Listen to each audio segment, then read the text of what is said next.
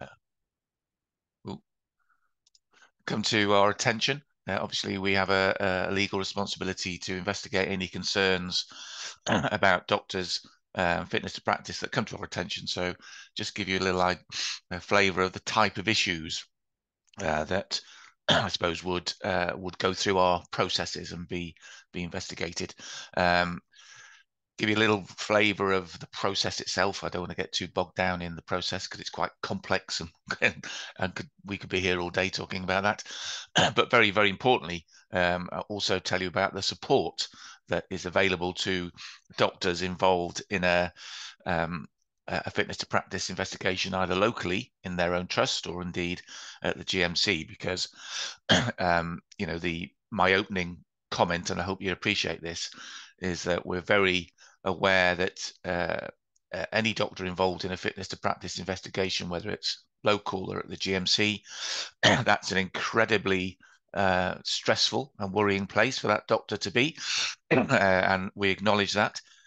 So I'm going to be sharing some statistics and data with you because we have a lot of data on this. But behind every datum, there's an individual, there's a doctor, there's a family, there's a patient.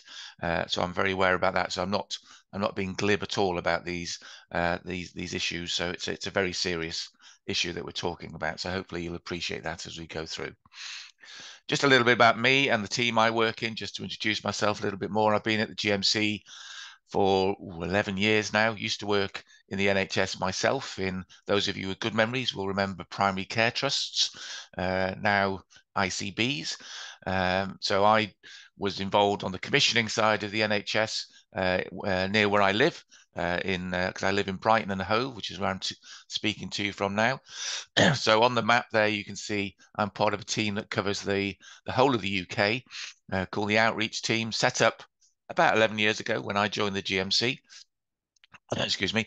And our job is to really to create that regional presence for the GMC in our regions,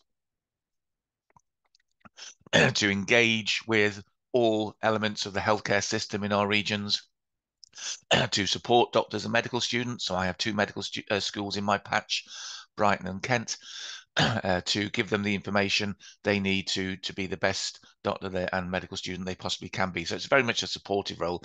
The jargon term is upstream regulation. That's the jargon we use. So the more engagement we can have like this with doctors like your good selves and all grades of doctors, all specialties of doctors, the more engagement we have like this, the more information we can give you, the more knowledge you get, then obviously the less likely it is that there'll be any fitness to practice issues down the line, and the figures bear that out, and I'll share some of those with you as we go along.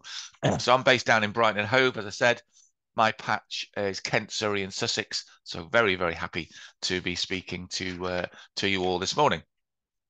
And you may well find me, if depending on where you work in the particular trust, you may have seen me coming into the trust in the past, or you might see me coming into your trust in the future, because I do a lot of work, certainly in Medway and East Kent hospitals as well. So that's our team, as I say, set up to really, really change the way the GMC engages with registrants and medical students. That's me. I don't always show myself in my slides. I have to be honest. My ego isn't that fragile. I need to show myself. This is just a stock image from the from the sort of GMC library, if you like. This is me talking with a group of doctors who've just come to the UK from overseas. I'll tell you a little bit more about this as we go along, but we run this program called Welcome to UK Practice. We've been running it for about 10 years now. And it's a half-day workshop where these doctors, some of them literally will have been in the UK for a couple of days.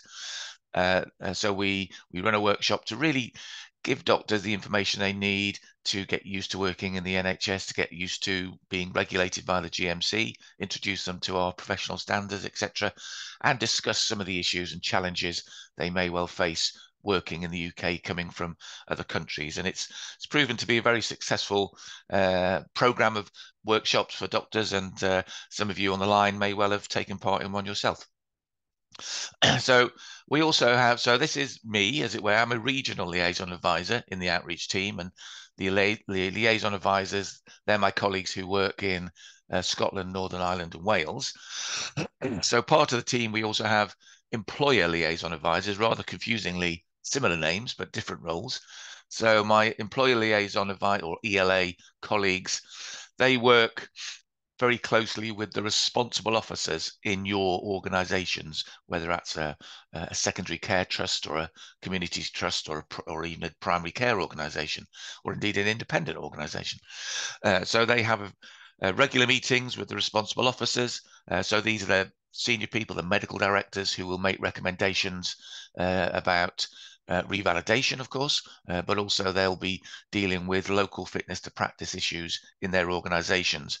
So they have those regular meetings to support the responsible officers to make the best decision possible, and to really just to see if it is necessary to refer anything to the GMC. So our role, or the ELA's role, is to really support the local systems to deal with these issues locally. And then if it does need to come to the GMC, obviously it will do, but there's a lot of conversation that goes on before that happens. So this is where the support starts, I suppose, in terms of the outreach team, in the work that myself and my colleagues do, running our workshops, coming out and engaging with doctors and medical students, and my ELA colleagues who are helping the local systems deal with those fitness to practice issues and those revalidation issues as well. So our support, as I say, starts at that very local level, and will continue to do so, because our outreach team is expanding into new areas now, and we're developing more products and support we can offer. So let's look at the concerns that do come into the GMC. So I'll just be talking about those concerns that have been brought to our attention, not about anything that might have gone into the local NHS complaint systems, just those that have come through our door, if you like. And as you can see on the slide there, these are the type of issues, or you know, the starting block, if you like, that we'll be looking at. Very, very important point that we do try and give the support that's needed to try and deal with these issues locally, stop them coming into the GMC, because they can be dealt with quickly if they're dealt with locally. And of course, you know, hopefully the stress on the individual doctor could be reduced to some extent. So we are, and for many years now, we have been trying to make sure that they can be dealt with locally. Obviously, if it's a very serious matter, it will have to come to the GMC. So these are the sort of starting block, if you like. And if there's a health issue relating to a doctor, maybe their doctor's health is impacting on their fitness to practice, that might be sort of mental health issues, for example, or substance abuse, which, and again, I'll share some information about that. Then again, we'll try and help the local systems deal with those locally. But we'd only really be interested or get involved in those issues if the doctor's health is compromising patient safety. If it's being dealt with locally, if there's support local, maybe some counselling, for example, and the doctor can carry on practicing, if there's no sort of compromise to patient safety. So all these discussions will be going on at a local level before you know, the decision is made to come to the GMC. So a little bit more information. Obviously, what would concern us, as you can see there, a serious or persistent failure to follow our professional standards, our guidance that we produce. And hopefully you'll be aware now that we've just updated our core piece of guidance, Good Medical Practice, which became effective from this week, in fact, from the 30th of January. So we now have a new Good Medical Practice document for all doctors to look at. And I'll share some brief information about that at the end of my presentation. So as you can see on the slide there, those local measures have failed. So they've come up to the GMC, so they've been escalated up to the GMC. And the bottom bullet point there, normally only investigate concerns that would require us to take action to remove or restrict a doctor's right to practice. So that means that maybe, you know, in those very rare circumstances where a doctor has to come off the register, again, life-changing, career-changing issue for those doctors, don't get me wrong. But that gives you an idea of the seriousness of the issues that the GMC would be dealing with. Excuse me, got a bit of frog in my throat this morning. I'll just take some water. Just a little bit more information about the specifics, I suppose, of the type of issues that we would investigate. Obviously, issues about patient care, discrimination against patients, colleagues, or others, fraud or dishonesty. You can see there on the list. Doctors' health I've mentioned, but again, if it's being managed locally, that would be another matter. Those are the type of the sort of the groupings, if you like, of those issues. And now, if we have a triage sort of system, you're very familiar with triaging. So we would look at the issues that comes into us. We have very high thresholds for those concerns that would have to be investigated by us, because it's, as I say, the seriousness of the issue. So those concerns would come through our triage, and then if we so at this stage, probably we wouldn't, the doctor wouldn't be informed that we're looking at concern, because we just don't have the resources to do that.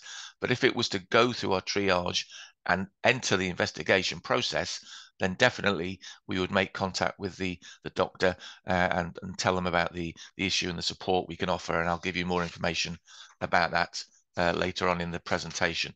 So once it's gone into our triage, once it's gone through our triage and is being investigated, certainly the doctor would be informed. It's just a few numbers for you. As you can see there, we record a lot of data in the GMC, and we publish it all on our website. So all the information I'm sharing with you is on the website. So we've done some trend analysis. So we've been keeping this type of data for many years now, going back to 2012, as you can see there. So this gives you a trajectory of the complaints and concerns coming into the GMC. As you can see, the trajectory is, in a downward direction. There was a little blip in 2021 where there was an increase, but now you can see it's falling down. So it just 7,000, just under 7,300 complaints or concerns that came into the GMC in 2022. That's the latest sort of set of data we can share with you. But if you could, hopefully you can see on the slide that big block of orange in that column, 79%, shows that those concerns were closed immediately. So it was never going to meet our thresholds. It was never going to go through our triage. So that huge chunk of concerns that come into the GMC just don't meet our thresholds for investigation, and they have to be sort of responded back to the local systems. And we do, we get patients who might complain to the GMC about issues that are nothing to do with the doctor's fitness to practice. So obviously we need to sort of look at those carefully, and they might be dealt with maybe in the local NHS complaint system. So relatively huge numbers are closed immediately. 79% of those 7,300 don't go anywhere near our triaging sort of processes. Now, let's see if I can, I seem to have lost the chat box. Hopefully you can still use the chat bar, but I can't see it on my screen here. So we'll try something new, see if this happens. Hoping maybe somebody can tell me. Can you see the chat box, Maya? Yeah, so if you look at more, these three dots, you can click on it and there is the chat box. But alternatively, if you're happy for people to sort of open their microphone, they can just raise their hands. Yeah, because I'm showing my slides, I've lost those three dots, as you say, which normally I'd be able to see. But anyway, we'll go with it. And maybe May, you can be my Okay. help here. Oh, hang on, here we go. It's That's just it. dropped down. That's There we go. it. I've got it now. There you go. My computer playing around with me. So just a little bit of engagement for you to see if we can sort of get some ideas from you. If I can get my slide to move on. Here we are. Now, shall I move that? Are you seeing my chat box right in the middle of my screen there? Or can you just see the slide now? You can see the slide. See the slide. All right. So you're not being disrupted. So I've got two screens going here, so it's a bit complicated. So just a question for you, really, and just to use the chat function, see if you can engage in this. So 2022, that data I showed you, how many complaints do you think came from members of the public? So we had a total of 7,300. I showed you on that previous slide, just under 7,300. So how many do you think of those came from members of the public? And just put your response in the chat box, either the letter or the number. It's up to you, whatever is easiest for you. So we've got a few. Thank you very much. We've got a few responses coming in. A few have gone with B, which is 5,373. E, a little bit lower, 4,000, just over 4,000. A couple of responses around the C, 544. Thank you very much. Obviously, we can't wait for all of us to respond. There's over 50 doctors on the line, so we'll just give you a couple of seconds to respond. Okay, so we got a mixed response. Most going for the higher number, which is the correct answer. So of all of those concerns, 7,300 concerns, over 5,000 came from patients and members of the public. So, a massive sort of proportion. Then you can see on the slide there other routes that would come into the GMC from the employer, from the trust, the organisation doctors work for, etc., from services like the police and other sort of social services, maybe. But by far the biggest number is from members of the public. So my next question, so we have 5,373 from the public. So what percentage of that figure do you think would meet the GMC's criteria for an investigation? So 5,300 or so. So what percentage do you think could we investigate as a regulator? So we got a few, again, mixed responses, which is good. I mean, there's no right or wrong answers here. It's just to get you engaging in the session. 13%, a few, 8%, a few. I'd say most people going for the 8 or 4%, I think. Say that's true. Well, let me put you out of your misery and give you the answer. So the answer is 4%. So very low percentage of patient or public complaints would meet our thresholds, because they're just, I'm not being glib about these issues, but we've had patients complaining to us that the doctor next door hasn't cut their hedge properly or hasn't cut their hedge for a few years. That obviously is nothing to do with the GMC, but maybe there's an issue there as to what we need to do to make patients more aware of what we can deal with. So 4%. And then on this slide, we sort of give you an idea of the other routes in and how likely it is that they may meet an investigation threshold. So I've highlighted the police. So obviously we have fairly low numbers coming in from the police services, but because of the seriousness of the nature, there's probably some criminal activity or might be a court case involved. It's more likely that we would investigate it because it's more serious. So you can see, there's a 67% or proportion that we would investigate. Then from the employer as well, very high there, the highest rate, if you like, in terms of the likelihood of an investigation, because we've had that local conversation with employers. We've tried to deal with it locally. That hasn't been the case. And so it's had to be escalated to the GMC. So it's gone through the local process already. So that's why it's more likely that we'll investigate them at the GMC. So that just, again, give you an idea. And again, of course, what I should have mentioned at the beginning of my presentation, I'm very happy to share these slides. So you'll be able to get all these figures and this data with, you can have a look at it in a bit more detail at your leisure. So our fitness to practice processes. So once the concern has met our triage and it's gone into our investigation process, what happens then? Just a little bit more detail about the concerns that would go into an investigation. It's about public protection. It's about maintaining the public's confidence in the medical profession. Doctors enjoy huge levels of trust with the public. All the evidence shows that doctors and nurses have the highest levels of trust, more than the police, more than the clergy, more than judges even. enormous levels of trust with the patient and the public. And of course, you need that in order to do your job properly. So part of our role as a regulator is to help maintain those levels of trust. So these are, the issues that we're more likely to be concerned about coming in to the GMC. Just to, whilst you're looking at that slide, and just to give you a little bit more background, we mention health there, and we mentioned sort of dependency issues, etc., or mental health issues. A doctor can't be taken off the register purely for a health concern. Maybe the health concern is part of the bigger picture, but it's very, very unlikely that the doctor will be taken off purely because of that health concern.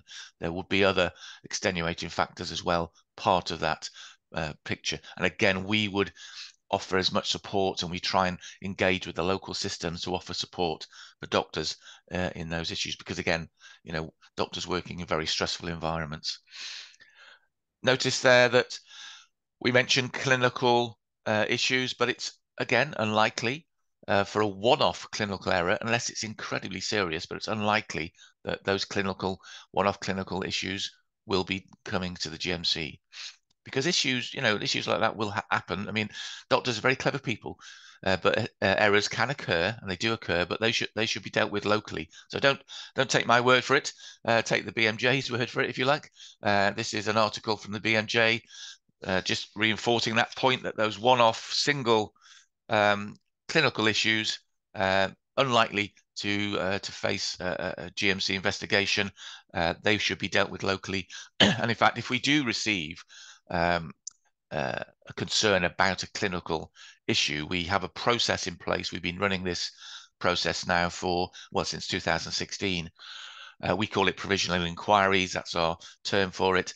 But we would deal with this issue very quickly. So we'd respond very quickly. We'd get more information. Maybe we'd engage an expert to look at the issue. We'd get some medical records. We'd obviously liaise with the doctor.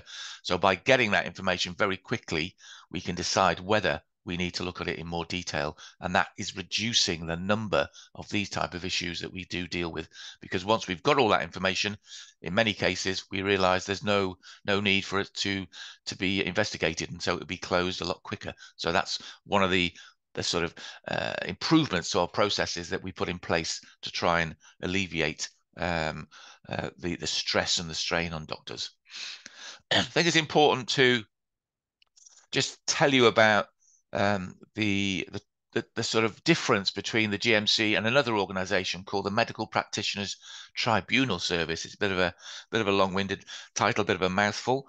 So the GMC, if you like, we would receive the concern initially. We would investigate the concern, get that information, if you like, get the expert involved, get the more medical records, maybe even witness statements. We might go that far. So we do the initial investigation. Excuse me. If we then think it's of a serious enough nature where maybe the doctor could potentially be suspended from the register or taken off the register, then we refer it to the MPTS. So we don't adjudicate on those issues. So we investigate, and the MPTS adjudicate by arranging the panels, the tribunal panels that you may have heard of. And so the MPTS is, the term is operationally independent of the GMC. It has its own governance system. It has its own chair. It has its own sort of internal sort of governance. Having said that, the staff that work at the MPTS are funded by the GMC, but there is that operational independence, because it was decided that it wasn't proper for the GMC to be to investigate and adjudicate on these issues. There had to be some level of independence, and so the the panels that you may have heard of, they will be created and set up by the MPTS excuse me. Just going to have a clear my throat. Their offices are up in Manchester. Most of the hearings are available open to the public, apart from a health issue. If it's a health issue, they are closed hearings. So that's the difference between the GMC and the MPTS.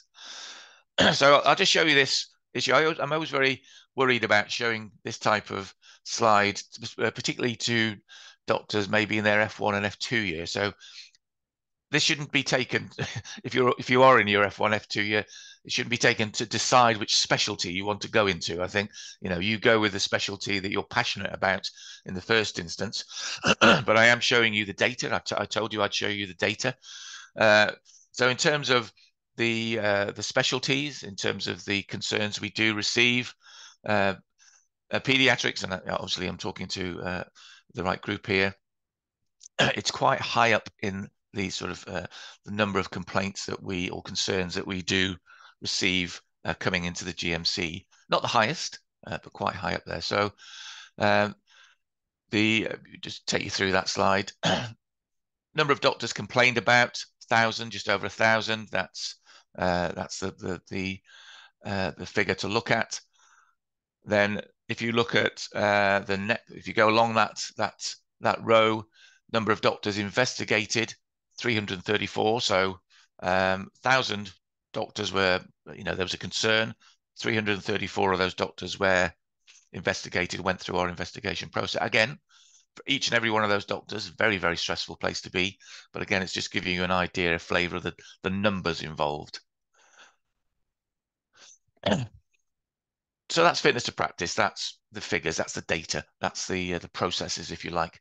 Just also to share with you some of the research that the GMC independently commissioned, and very important research, because the research we commission then helps us improve our processes, which we do.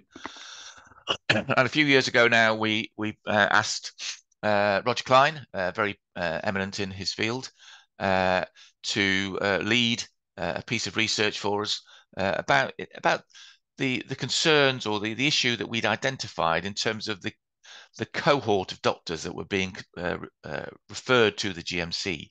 And so we thought we needed to look into this in a bit more detail, because our data was showing us there was something that was flagged up that we needed to look at in a bit more detail. So Roger and his team did some research for us. And again, it's on our website for you to have a look at. And what that research found, and this is obviously the issue we're talking about, because the issue we identified was employers likely to refer certain cohorts of doctors to both local and GMC fitness to practice processes. And what this piece of research found, and you can see there on the slide there, and I'll just talk you through those two sort of boxes. So compared to UK graduates, non-UK graduates, more than 2.5 times more likely to be referred to the GMC by their employer. So these are the trusts, the organisations that doctors work for. And then BAME doctors referred to about double the rate. Now, there's lots of reasons behind that, and the Fair to Refer data research did give us a lot of really useful information to go on to really drill down into this issue. And I'll just give you a flavour again, summary of the findings there. There's too much to go into there in the time we have this morning, but just to pick out a few of these issues here.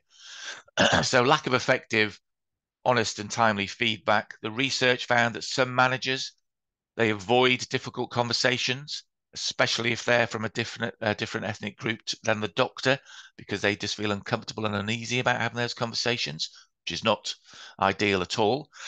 And of course, what that means is if those conversations aren't happening at an early stage, then maybe the issue escalates and gets a bit more serious, and then that might mean a referral is needed.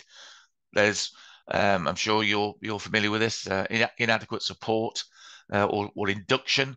Onboarding is again another term that's used. So doctors from overseas not getting sufficient induction and onboarding to the organizations. So again, maybe they're sort of missing out on the support they need. Isolated work patterns for some doctors, non-UK graduates. And again, if that is the case, they're missing out on the exposure to those learning opportunities, maybe working with senior mentors and colleagues, etc. And there's also, issues about some UK doctors having I'm trying to be diplomatic about this, but having a fair, not a supportive response to the qualifications of their colleagues coming in from overseas. So some real issues there that, the research highlighted for us that we've now taken on board and we're working with and trying to incorporate into the work we do. One of the most practical sort of actions we've taken on the back of this research is any referral now that comes into the GMC from a responsible officer, there will be a conversation had at a local level. The responsible officer will be asked to explain what particularly for non-UK graduates, the responsible officer will be asked to explain what support and induction was given to that doctor initially, if there's been any efforts made to remediate locally. So there'll be, a fairly sort of robust conversation had at a local level to see if more support can be given locally before it comes to the GMC. We've set ourselves some targets as well, not surprisingly, on the back of that. So in terms of that, what we call disproportionate referrals, so the previous slide I show you, our challenge, and it is a bit of a challenge, is to reduce or eliminate rather those disproportionate referrals by 2026. And again, there's work ongoing to help us get to that. And then also, there was also an issue identified in the education undergraduate level in terms of those graduates from certain cohorts passing their medical degree and moving on. And there was certain issues there that we're working with too. And again, this is a longer process because of the timeline for undergraduate education in the UK. So we've set ourselves targets and we're working to those targets. And progress is being made. It's slow progress, but we are making progress. Just a few, just to sort of start coming to an end now, because I'm sure there's some Q&As you might want to ask. Just a few examples of some real life cases that did come into to the GMC and were dealt with. So this was a doctor who did admit that their fitness practice was impaired. So again, they were showing insight, they were showing learning from the issue, accepted the actions, and then started remediation. So the tribunal, the MPTS tribunal panel, concluded that actions were required to maintain public confidence in the profession, although recognizing that the doctor was a very good doctor and had potential. So it was not in the doctor's best interest, or indeed in the public's best interest, to impose a longer suspension than the 6-month suspension. So again, that gives you an idea of the contextual issues that those tribunal panels will look at. This is another example, a bit more complicated, and again, I think it sort of highlights that if you see a headline in the newspaper, there's always a little bit more in the background. So this was a headline in the newspaper a few years ago. You can see there was an 8-month suspension. But this was a doctor who used their sister's disabled person's travel pass. This is a London Transport for London travel pass. Used it 80 times. They were then spotted by a ticket inspector, and then there was a fine imposed in the magistrate's court, £200 fine. But the reason it got to the GMC and there was a suspension sanction was given because when the doctor was when the doctor was found out by the ticket inspector and their sort of Transport for London processes were put in place, the doctor claimed that the pass was hers and not her sister's. She also claimed it was a one-off situation, that she hadn't been using this pass. But of course, TfL were able to look at the number of times the pass had been used, and it had been used over 80 times, and it was normally used on the doctor's route into work. And they also found that the doctor's own travel pass hadn't been used at all during that period. So by not showing insight at the early stages and by giving false information at the early stages, it got more serious, and that's why it came to the GMC. Because you might think, well, what on earth has that got to do with the doctor's fitness to practice? But by showing a lack of insight and being dishonest, it did have an impact on the doctor's fitness to practice. So again, I'm not being glib about these issues. I'm just sharing the information with you and the cases. So let's very quickly go through the support that we do give to doctors once they are involved in a in a fitness to practice issue. We have specially trained colleagues that would deal with vulnerable doctors. So those doctors that come to us maybe for health issues, our colleagues have special training, and the doctor will be given a single point of contact, a named individual they can talk to in the GMC. This just to give you somewhere to go, signpost you to our website where you can find out more about the support we give to doctors. There have been many changes to our processes that I'm running out of time, so I'm going to gloss over this slide, but you can have a look at it at your leisure.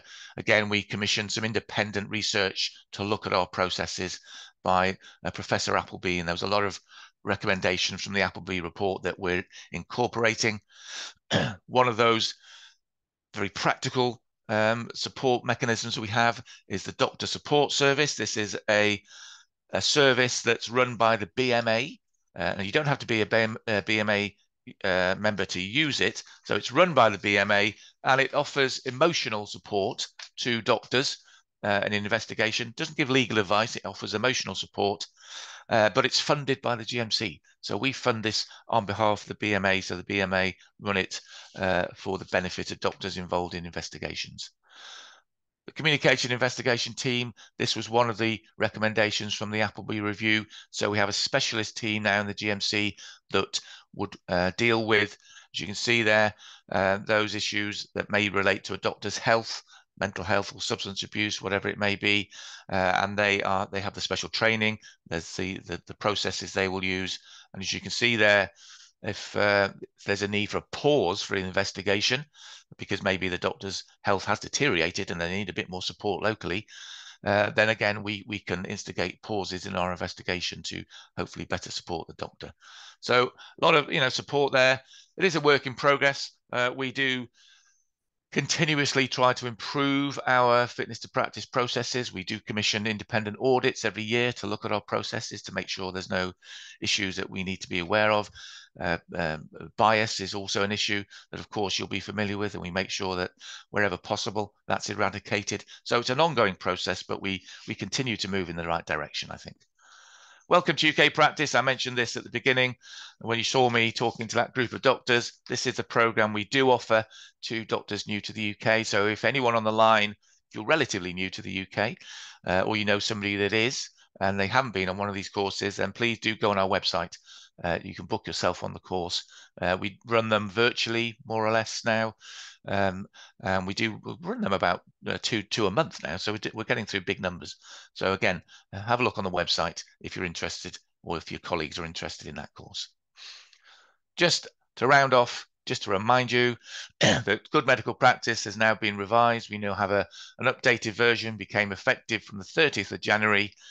Lots of information on our website for you to have a look at about the new version of Good Medical Practice. So please do have a look at that. So that's my contact details. Very happy to take any questions if we have time now to take some questions. If not, when you get the slides, please do use my contact details to give me a ring or to drop me an email. But over to you and see if there's any immediate questions. Thank you very much, Mr. Howard. That was very informative, and I find the data very interesting, especially when it comes to the number of complaints you normally receive and how many you actually act on. Yes, probably lower than you thought. Yeah. We're running a bit late, okay. So maybe we have like 1 or 2 minutes for questions. We have a couple of questions about whether, like in pediatrics, what sort of the levels or the roles of the the doctors that have been complained again normally in pediatrics. Oh, in terms of their seniority, you mean? Yes. I mean, it varies really. I couldn't give you a definitive answer. I mean, in terms of I think it's more relevant to think in terms of the type of issue that we're dealing with, because all the evidence shows that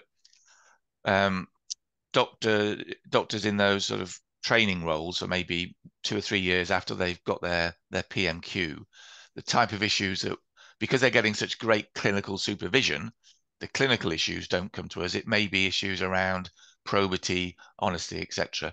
And the further away a doctor would get from their PMQ qualification, that those issues tend to change, and it might be other issues that come to our attention. It's quite.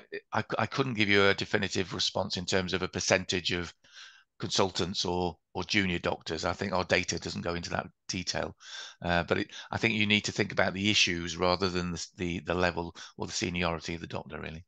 And does the seniority affect the process of decision making when it comes to the GMC? Will you like No, see it fast shouldn't. sort It of shouldn't thing? do at all. No, it shouldn't do. I mean, what really does? I mean, obviously sometimes we're accused of taking too long with our investigations, and I think that's a valid sort of concern that's raised with us, because sometimes these issues are very complex, and we need to get lots of information. We might need to get witness statements. We might need to employ an expert, and again, another clinician who's expert in that field, to look at the issue on our behalf.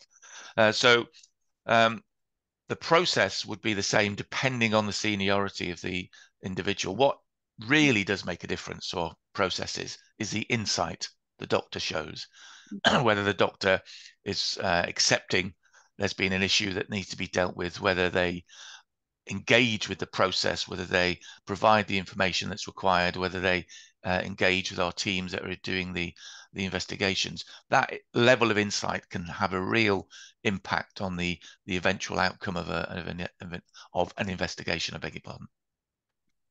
Thank you very much. So we've got some more questions coming in.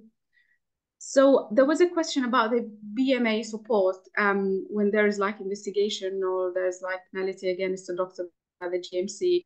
Does the BMA have any role? Any what? Sorry, I missed that bit. The BMA, the British Medical Association, do they have any role when it comes to complaints? Like, would they try to make things better for the doctors or affect the decision of the GMC, or it doesn't really have a role? Well, in terms of, because the BMA is a trade union, and they I mean, I don't want to speak on behalf of the BMA. I'm sure they can do that themselves, but they don't tend to get involved in individual cases. They might support, as they have done in the past. They might support a very high profile sort of court case, if you like. We certainly know that's the case. But on an individual sort of investigation, the Doctors' Medical Defence Organisation would be like the Medical Protection Society or the Medical Defence Union, those type of organisations.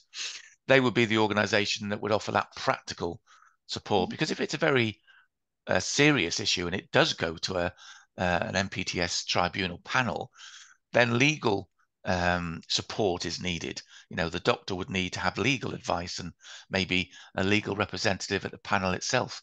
And that's where the medical defence organisations would help. So that's why it's really important that all doctors have that sort of connection with a medical defence organisation.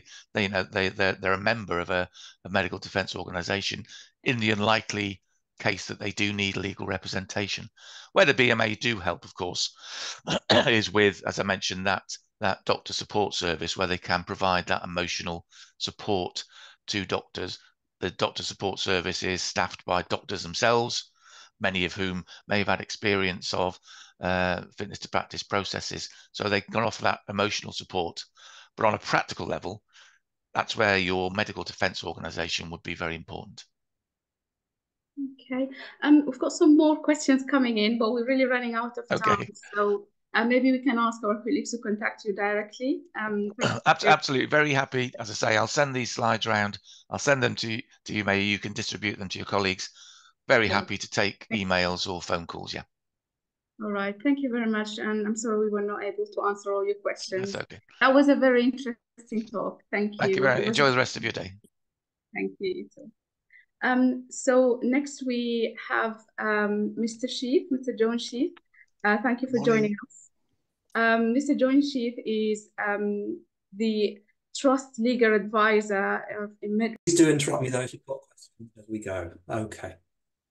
You'll find as paediatricians that other team members do expect you to know a bit about the laws that apply to children's consent and detention. So in particular, there are two statutes in the UK that you must know a little bit about. And then there's one very famous case which has changed how we think of children's consent very dramatically since 1985. The way that we thought it'd be useful to think about these is, first, I'm going to give you a very brief 5-10 minute recap of those key laws, the 2 statutes, 1 case, and then to talk about what common law means.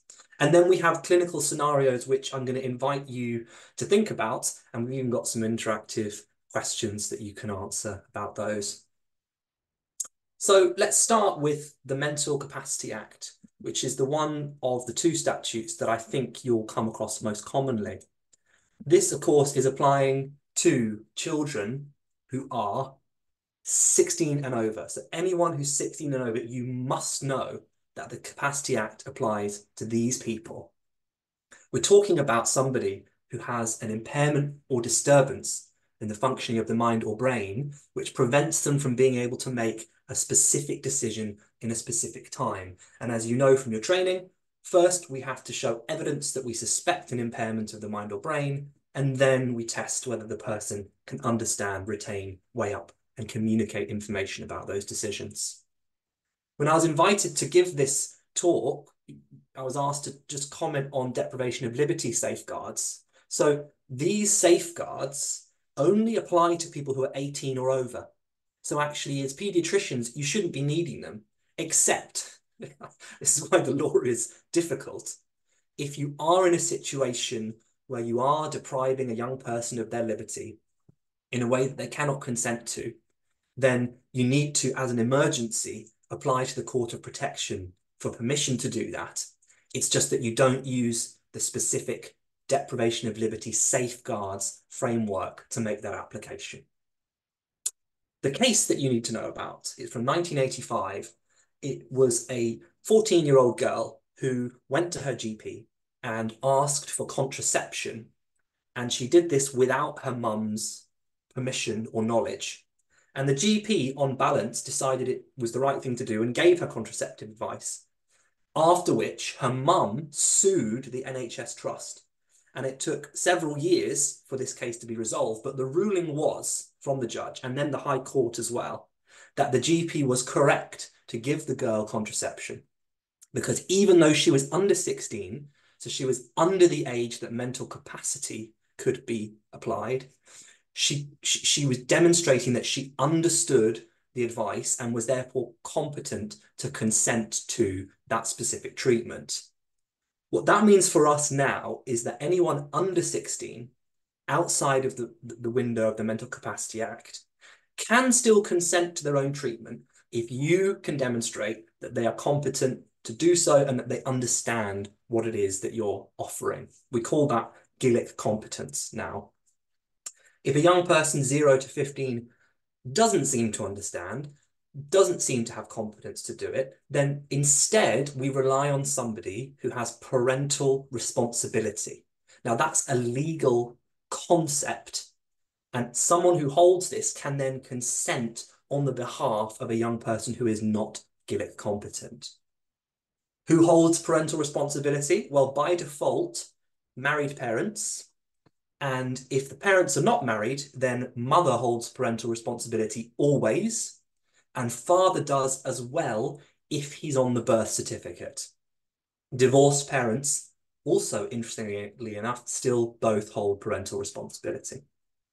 What it means is that you can treat and detain young people who are not Gillick competent on the basis of parental consent, but there are some limits to the types of things that parents can consent to. And maybe we'll think about those in the later discussion. You have to believe that the parents are both capacitous, they both have capacity to decide on child's behalf, and you also have to believe that they're acting in the child's best interests. If you don't, then instead you can overrule the parents' decisions. This is a summary of, I suppose, a simple way to think about whether a young person can consent to treatment and what the legal framework might be. First, we use this cutoff that we have to know of 16. And if a child is 16 or over, then the Mental Capacity Act applies, meaning you can assess their capacity if you have doubt. If they have capacity, then of course they can make decisions on their own behalf. And if they don't, then we're thinking about the Mental Capacity Act. We're using it then to act in their best interests. And that will involve everyone around them in making that decision. From ages 0 to 15, so under 16, instead we have this much vaguer concept of Gillick competence. If you believe they are competent to make a decision about the treatment, if you think they understand it properly, then they're Gillick competent and they can consent to the treatment. If they're not, they don't seem to understand, then instead we rely on the agreement and consent of somebody who holds parental responsibility. I've put a note on the side there. It's very important. It's that in children under 16, so in this younger group, if they're refusing life-saving treatment, even if they're Gillick competent, you can overrule them with the agreement of a court of protection. And that comes back to common law, which we're going to talk a little more about in a moment.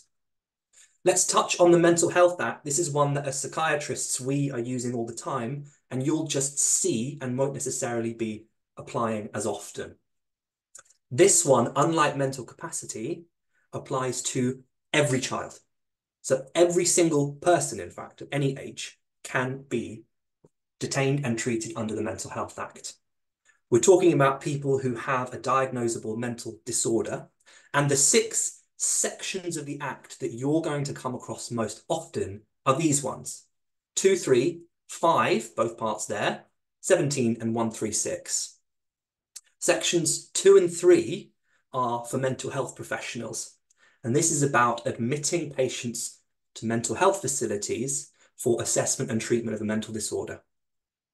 Section 17 is what we use to allow short-term leave from facilities while a patient is under a different section.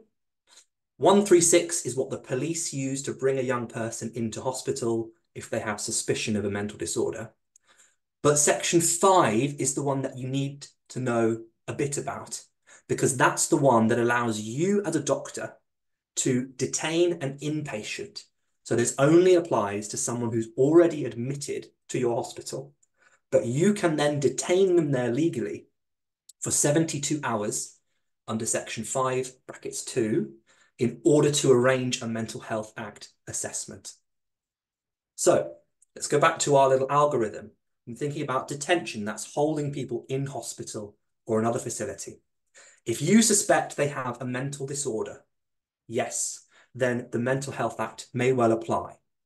If you don't, well then the rules about detention are the same as with consent. If they're under 16, it's related to Gillick competence or parental responsibility. If they're over 16, then we think about their mental capacity and potentially use the Mental Capacity Act. If both the Capacity Act and the Mental Health Act could apply, so in a young person where you suspect a mental disorder and they clearly lack capacity to decide that they should be discharged, if the Mental Health Act could apply, we must always think about that first. It trumps the Capacity Act, legally speaking. All right. I said we'd talk about common law, and this is important because this is a very big fallback option for you as clinicians. It's used in practice all the time. It's not a specific single law, it's actually a collection of various laws, the summary of which is that we are expected always to do what other people would agree is reasonable in order to protect and preserve life. Sometimes that even means forceful treatment or detention.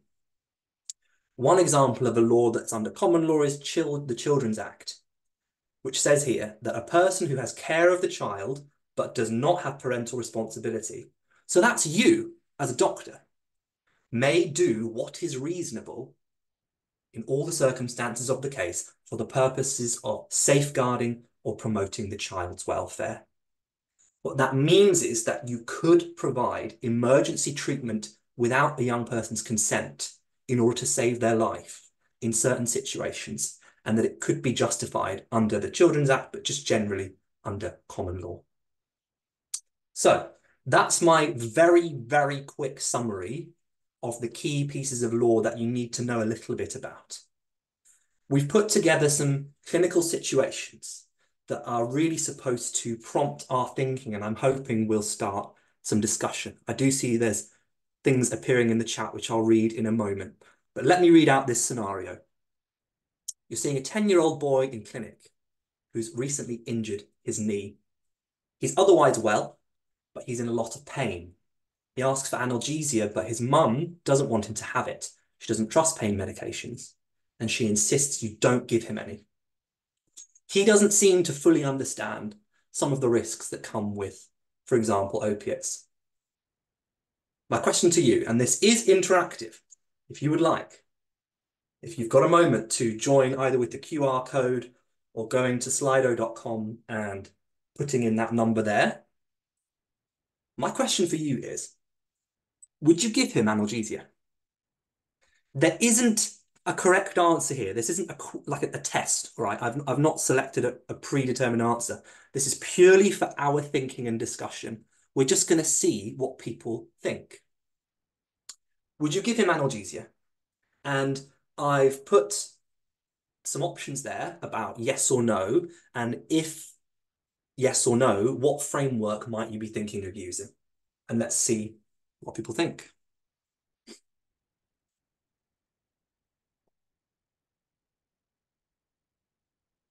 Okay, we're getting some answers in.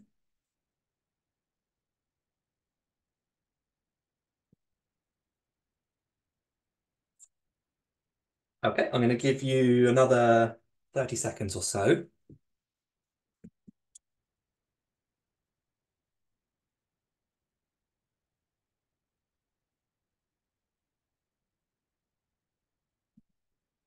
Okay, and let's stop. I'm going to stop the poll just there. Okay. Oh, have I stopped it? Not quite. Actually, I'll leave it running. It's fine. Okay. All right. So we've got 13 responses. All right. And most people are saying, yes, you'd give analgesia to this 10-year-old boy who wants it, who doesn't seem to understand the risks of it, and whose mum is saying, no, he mustn't have it. Okay. So the most common answer here for everyone is yes, under common law. All right. Okay. So I understand that. So you're saying you think, you know, it's in his best interests. The benefits outweigh the risks. So if he wants it, he can have it. The difficulty with that is that, firstly, in the scenario, I've written it that because he doesn't seem to understand the risks, he probably falls in the not Gillick competent category. He's under 16, so capacity isn't relevant, but he therefore is either Gillick competent or not. If he doesn't fully understand the treatment, then because he's not Gillick competent, we need to rely on parental responsibility. And in this case, mum holds that. So while mum is saying, absolutely no, he can't have it, our first task is really to try and persuade her to have her agreement. You can, in the eyes of the law, go against parental agreement if, well, as in parental refusal, if you have a case to say that parent isn't acting in the child's best interests. So that might be what you're thinking when you say yes under common law is, I disagree with mum. I think it's in his best interests to treat, so that's what I'm going to do. And I think, you know, in this situation, if you were to do that, there is an argument for saying that. Easier in practice would be to try and persuade mum, wouldn't it? And get her agreement. Because if she does agree, then we don't have a problem. We have parental consent, someone with parental responsibility, and we can give the treatment. I'm going to pause a second because we've got lots of questions coming in the chat. So, all right. Okay, the first one is, what exactly comes under deprivation of liberty? Examples, please.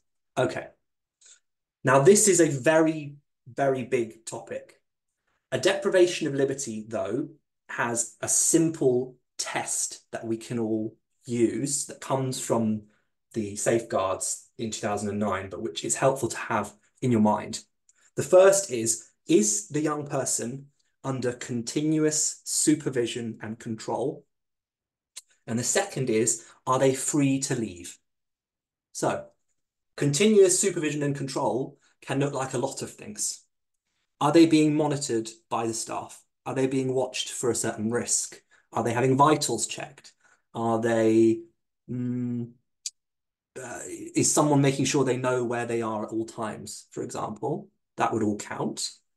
And then crucially, are they free to leave or not? And if they're not free to leave and they're being monitored continuously, then the law would say they are being deprived of their liberty. What's essential to understand is that that only matters in patients who cannot consent to it. So if somebody lacks capacity over 16 or is not GILIC competent under 16, then if they're under continuous supervision and control on your ward, for example, and not free to leave, then they're being deprived of their liberty, even if they're agreeing to it. So even if they're there perfectly happy and seemingly consenting, because they cannot consent in the eyes of the law, they're being deprived of their liberty. So the most common situation for that would be on the paediatric wards or in our mental health facilities. And it would especially be to do with the types of control that we put around young people. For example, access to phones, access to the internet, access to food, and access to the outside. The next question. What if a child is adopted who has parental responsibility then? Yeah, good. So if they're adopted, adoptive parents can apply for and then attain parental responsibility. You should assume, if they've been adopted, that the adoptive parents, again, if they're married, both hold it. And then that's Dr. Hussein there. Okay, legality around the sexual acts between 13 and 15, 15, 17, 15, 18, and 17, 18. I'm always confused. Okay, yeah. Yes, so officially, there's sort of two thresholds for consent to sex in young people. From obviously from 18 onwards, everyone is assumed to be able to consent to sexual activity. From 16 to 18, in theory, you can consent to sexual activity with the agreement of your parents. But in reality, I mean, how often do you think it's likely that young people have asked their parents and you know, have the agreement? Below the age of 16, you're right, is where this grey area is. And suddenly it stops being about the statutes and it starts being about specific cases where, for example, if both parties are under 16 but not below 12, then most courts would say that that's not a crime. If one of them is over 16 and one is under 16, most courts would say that is a crime. And below 12, it's absolutely considered not possible to consent to sexual activity at all. The next question is, if a child is 17, neurodiverse, treated for mental health and recovering and not sectioned, clinically improving with medication, should we discuss the treatment plan with him or her, with the parents or only with the parents? Okay, fine. So child is 17. That means that in the eyes of the law, they can have capacity under the Mental Capacity Act.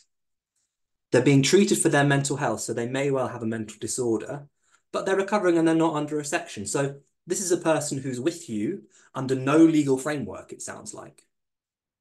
Should you discuss the treatment plan with him, her, and parents, or just the parents? So the answer to that would be, in the eyes of the law, you only need that child's consent for treatment.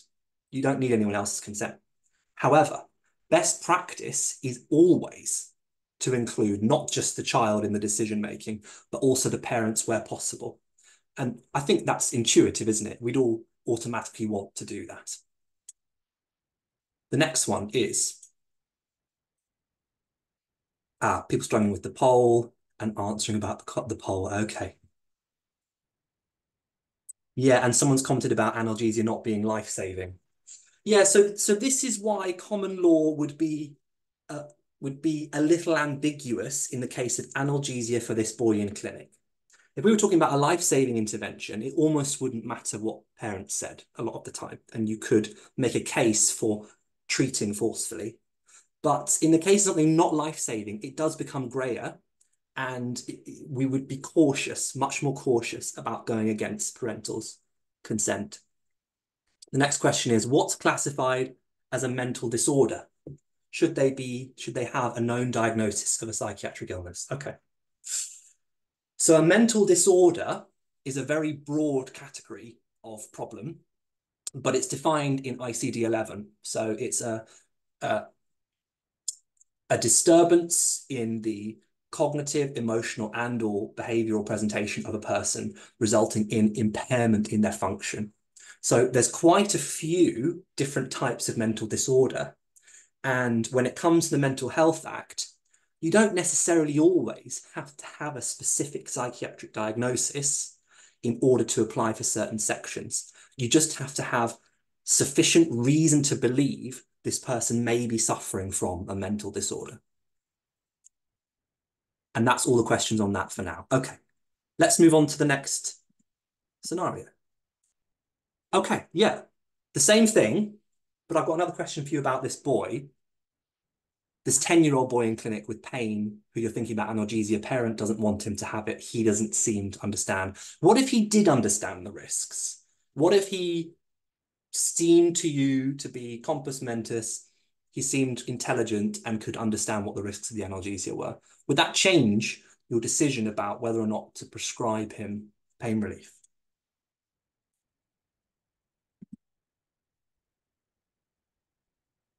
Got people putting in the poll, but also in the chat. More people saying yes, under Gillick competence, and one which is the same. Yes, under Gillick competence. Yes, under Gillick. Yeah, yeah. Okay, okay. Yeah, okay. Good. And look,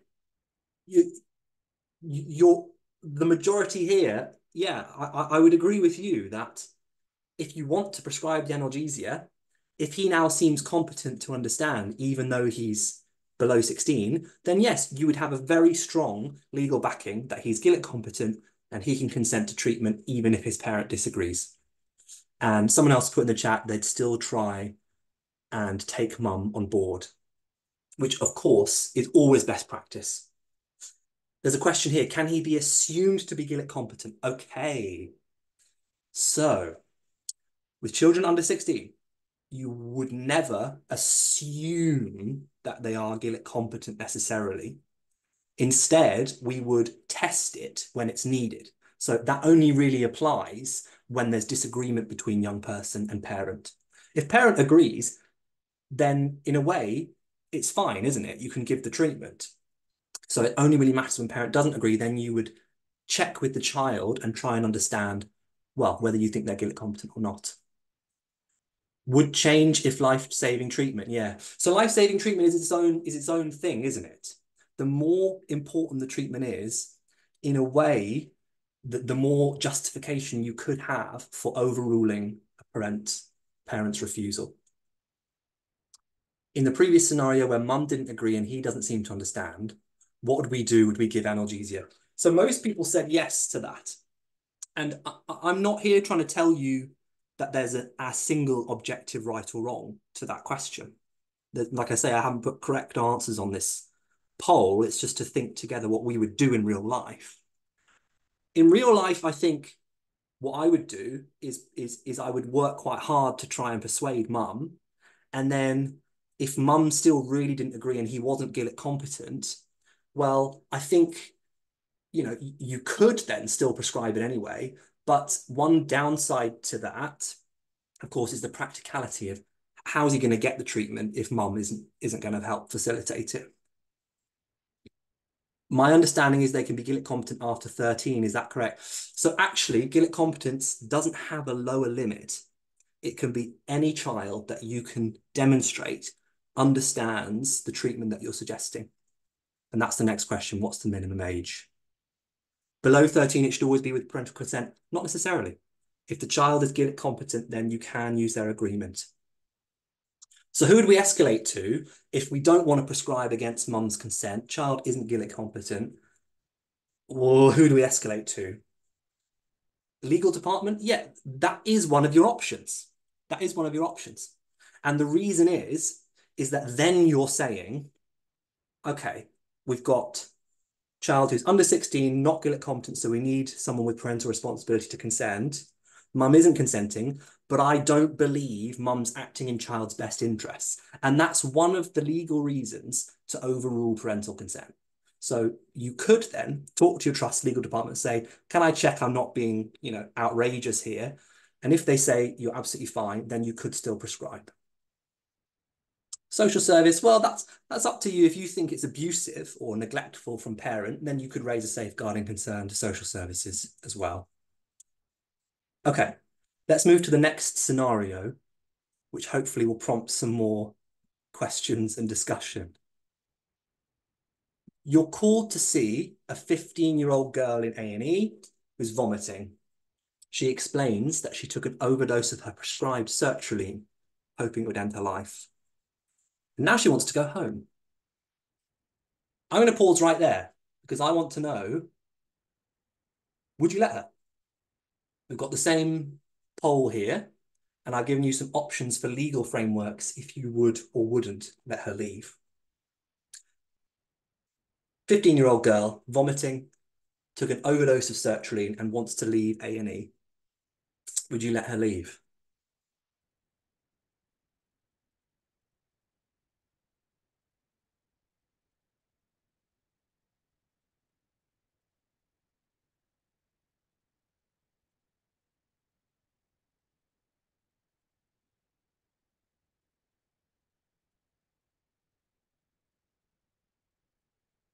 Okay.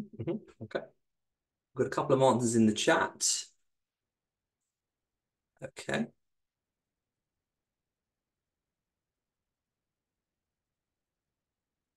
Yeah. Yeah. So everyone in the chat, I'm not sure if the poll is working, but the poll is working. Okay, that's fine.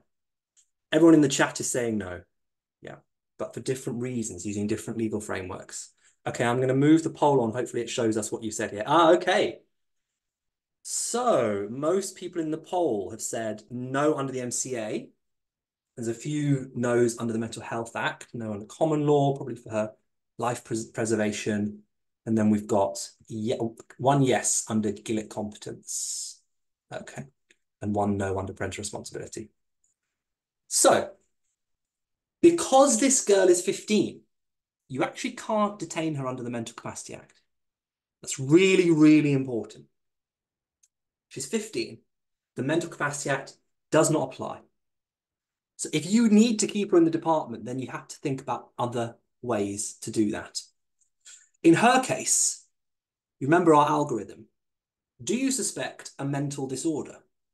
And I would argue from the fact that she has overdosed with the intent to end her life on a prescribed mental health medication, that most of us would agree there's justification for suspecting she's suffering a mental disorder.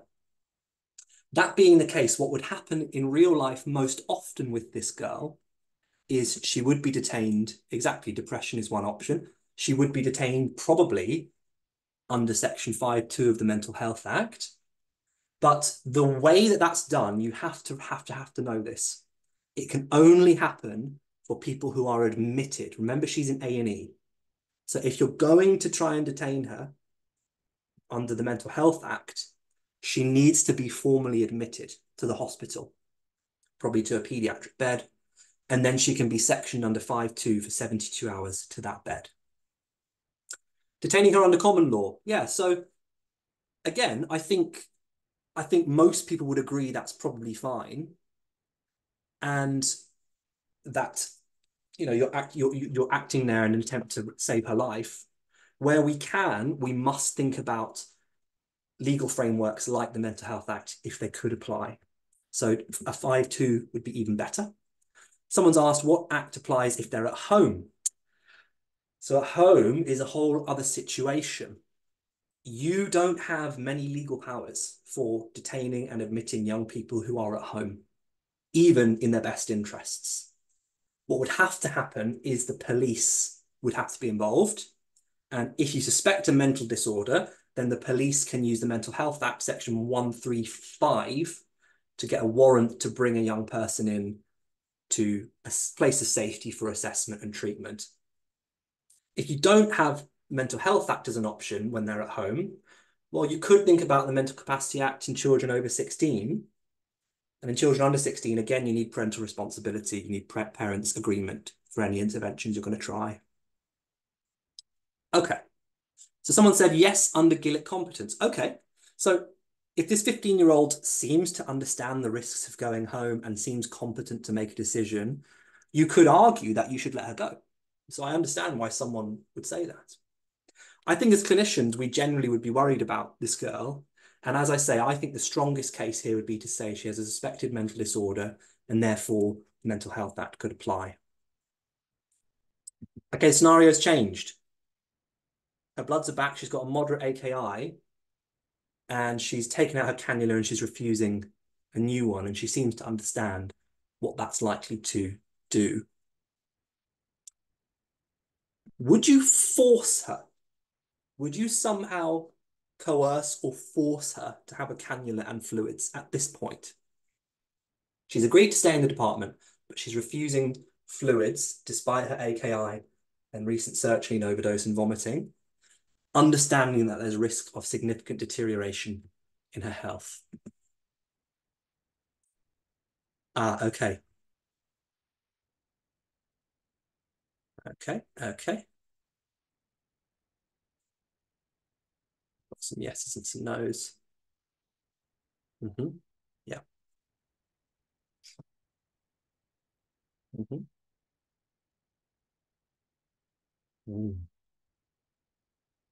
Yep.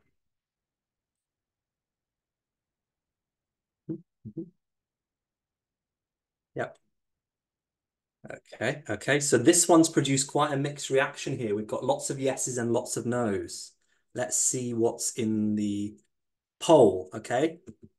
No, we need the court's agreement is the most common answer. Yes, you can treat her just because you think it's in her best interests. Yes, if we have the parents' agreement.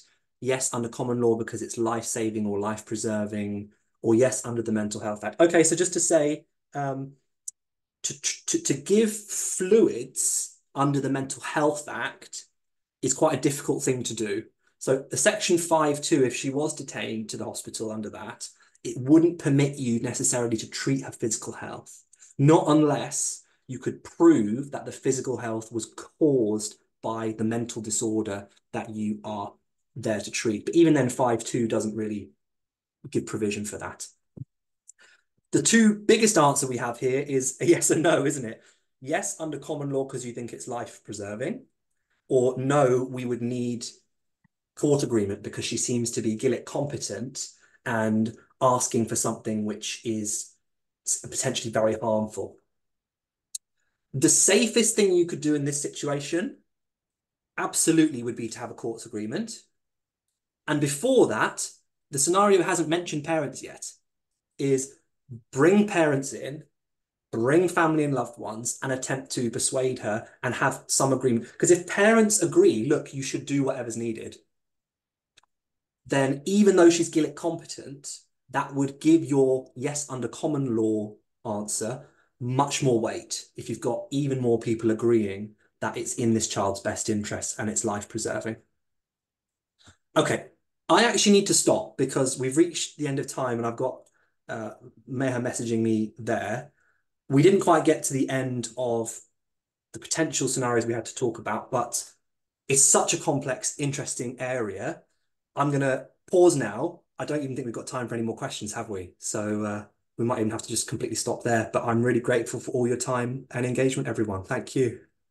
Thank you so much, Jeremy. And amazing slides. I like all the drawings. Is it your own drawing? No, actually, all of those pieces of artwork were produced by young people in mental health services, Wow. mostly in art therapy. Yeah. That's really amazing. Sorry, we're really running out of time, and I can see Mr. John Sheath on the screen. But before we go to Mr. Sheath, Dr. Hussain, do you want to add anything or say anything? I just start by saying thanks so much for actually giving Jeremy and myself this opportunity, and I hope this has been helpful. And I'd like to say, I think Jeremy's done the presentation justice. Apologies, I couldn't join on time because of the technical issues. The highlights, actually, I would like to just express are, number one, this is very, very, very complex area. And it'll take a longer time slot to do it real justice. And number two, someone in the chat had asked about the legal department. And I think we all, no matter how senior or junior you are, that's a resource that all NHS organizations have. In my view, I think it's underused, and a lot of times when you have these complex cases, always get the backup and check with the department, so that you know you're covered. So that's an important thing to always remember. No one knows it all. These complexes are these cases are complex, and they vary so much. So sometimes you need the legal advice, and people should remember that. Thank you very much. Jeremy, you can see the amazing feedback you're already receiving. Thank you very much. It's a very great talk. Jeremy, hi, sorry for interruption, Yeah. Maha. Hi, I'm Habab, I'm one of the co-founders of Soft Landing. This is an excellent talk, and I would Thank be you. very opportunistic, and I would I would kindly ask you if you can record it on your own time, the whole presentation, and then we can get it up on our YouTube channel. I think there is a lot of people interested in this talk, and we want all to learn in more details about the scenarios. Okay. Yeah, that would be fine. Okay, I thank think you. that's a great idea, and I'm sure Jeremy would be happy to be invited back again if there's an opportunity to present this, because I think it's such an important area to look into. Thank you so much, Jeremy. Well done. Excellent. All right. Thank you very much. Thank you, everyone. Have a good afternoon. All right. Next we have Mr. John Sheath, who has kindly stepped in to cover Mrs. Wendy Bates, who had the last minute engagement. So Mr. Sheath, I think I've emailed you the sort of things that I think myself and my other colleagues are thinking about when it comes to complaint, and what sort of legal support we expect from trusts, and what is the processing of complaints in general when it goes to court. Thank you very much indeed. Apologise for my slightly hoarse voice, so please bear with me.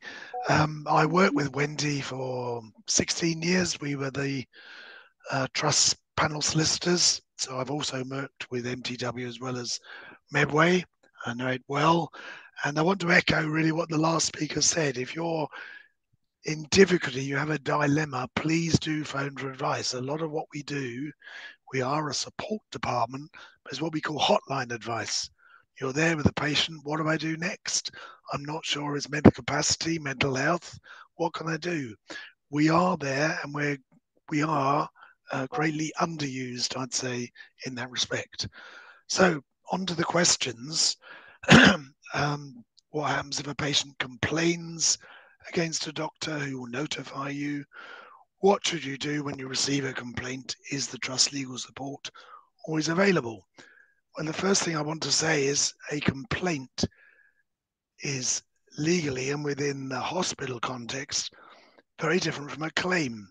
So a complaint is dealt with by the complaints department, and it might be things relating to attitude, bad food, not changing the patient quick enough, all that sort of thing, which are on a lower level to a claim. What we call a claim is breach of duty, breach of your standard of duty, and the patient or their family is asking for compensation because they think we're negligent. That's a claim. We do get involved in complaints sometimes when the complaints department asks for our help, when it's borders on a claim and they don't know whether they should be admitting liability or not. But for the most part, the trust complaints department will get in touch with you. They'll talk to your consultant and they'll get a statement from you, which has obviously to be factual. We can help you if you need us to help with a complaint, but the whole complaint system is geared towards resolving complaints. Sometimes it means admitting, yes, we could have done better or done things quicker or whatever, or communicated better is usually one of the issues. So normally the trust legal department don't get involved until there's a claim. And we know about claims some years in advance usually, because the first thing we get is a letter from the patient or their solicitors asking for the records, and they're entitled to see the records. And on the form that asks for the records, they sometimes put the reason, yes, we think you were negligent because, and then we know there's a potential claim and is listed and logged. But it's not until we get what is called a letter of claim, that the CNST scheme, Clinical Negligence Scheme for Trusts, comes into play. That is run and organised by the NHS resolution. So the state looks after all NHS hospitals when it comes to claim. The CNST scheme is like insurance, but it's actually an indemnity for everything you do as an NHS doctor to an NHS patient. So it covers negligence. It covers every possible angle in that way. And you personally are not going to be worried about indemnity for anything that comes under the umbrella of the CNST scheme. In English law, trusts are what's called vicariously. The umbrella of the trust covers you for every act you do in the course of your employment when you're treating a patient. So you can sleep at night. You haven't got to worry about that aspect. Where it becomes difficult is where perhaps something has happened which isn't covered by that scheme, but it's very, very rare. It would have to be something like fraud or dishonesty outside the course of employment, defamation, medical manslaughter, or terrorism. These are crimes, serious crimes, and they're the only things really which the CNST scheme does not cover. So anything you do as a doctor in the hospital to an NHS patient is covered. And I want to reassure you on that. So what happens in a claim? It's a long, long process. And nowadays, every professional, let alone NHS professional, will find there are complaints from members of the public or their family, and there are claims. About 45% of potential claims never get any further, because what happens is we disclose the records, the patient solicitors go to an expert for review, and the expert says you haven't got a case. So that's about 45% of the claims never go ahead. It then starts this long process, normally taking 1 or 2 years. Sometimes it can be longer or more complex cases where you will be asked to provide a statement. Yes, we help you to prepare the statement. It has to be in your own words, but you can ask us what you should say, what you shouldn't say, how you should phrase it, perhaps, what you should cover. For the most part, statements are factual and based on the records you made at the time. In some cases, you might be asked if there's a particular issue and you've had to exercise your clinical discretion, why you did or didn't do things in a certain way. It might even be why you didn't follow that particular protocol to the letter that day or in that instance for a reason. But most of these claims take some time. So you'll be asked for a statement, statement's prepared, it then goes from the NHSR solicitors, and each trust has a different firm acting for them who will disclose that statement, which is then passed to the patient's experts. The defense also have experts. And the next stage is that everything's disclosed. It might be everything, and I should warn you, everything you do say in a complaint or a complaint file is disclosable, whereas things you said in contemplation of a claim are confidential and not always disclosed. So the statement, once written, is disclosed. It goes to the experts, and then there is an expert meeting. And at that meeting, many claims do not proceed after the meeting because it's not just about breach of duty and whether the standard of care was not met. It's about causation. And did that breach actually cause the injury, or was it progression of the illness or some other factor which has caused the injury? So there are many, many hurdles for any family to overcome in a claim. Only 0.3% of all potential claims go to trial. It's really, really rare for anyone now to have to appear in a court case in a courtroom on a negligence claim. I will, however, just mention inquests because they are becoming more frequent, and you may well be asked to write a statement, which will help you with, and to appear in court in an inquest. And we support you. We're in the room with you. We can't tell you what to say, but again, it's accurate what's based on your records. We can tell you what the family issues are, and we can represent you in court. And it's important that we do represent you in court. So that's the difference between complaints and claims. I'm going to look at some other questions now. So before we go in, Mr. Sheet, I can see a question in the chat, which is also a question I have. So if the trust legal team will present you if there are any complaints against you, do you need a private indemnity cover? Not on negligence claims. You might, and exceptionally, we say to the doctor, your version of events is different from the trust version of events. It might be different from what's in the record. It might be different from your colleagues' events. And we have a duty as solicitors to tell you when to get independent representation. That's the time to go to your medical defense organization, MDU, MPS, there are others, to say, can you help me, please? I'm going to be separately represented. I will give you an extreme example of this.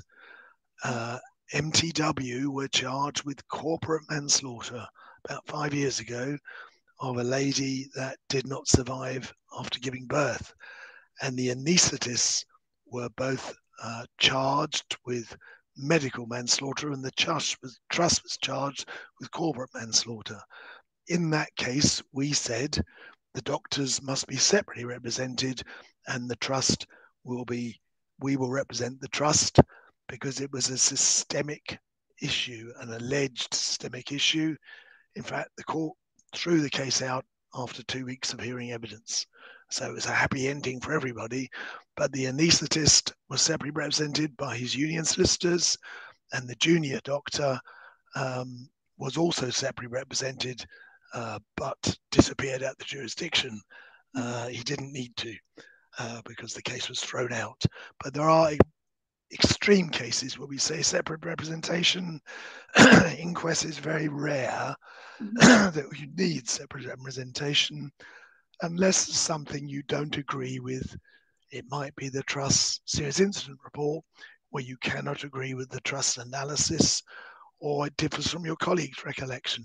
But that's really, really rare. For the most part, we are there to support the doctors, whether it's a claim or an inquest, through the whole process, statements, preparing for the inquest, and at the inquest during the hearing, we'll be there to help you. And if you have a court case as an international doctor on visa, will that affect your status? It's really unlikely to affect your status. A claim for negligence won't, a complaint won't. The only case a visa is looked at is if there's been non-disclosure when you applied for the visa, or it's something pretty serious, a serious crime in the UK. So I'm not talking motoring offences or things like that. It would be a crime that attracted a more than 12-month prison sentence. It's serious stuff. Very, very rare. But as I say, the trust CNST scheme covers you for all that. It won't affect you, your freedom to travel. It won't affect your indemnity policy. Pleading guilty or not guilty only applies to criminal cases. You would in any event have to tell your employer if there's a charge against you. You will be separately represented on your plea. And yes, the trust HR department might have to look at it, and it might be a matter that the GMC has a look at to see if it impinges any way on your clinical competence. Some do, some don't. But again, it's really, really rare.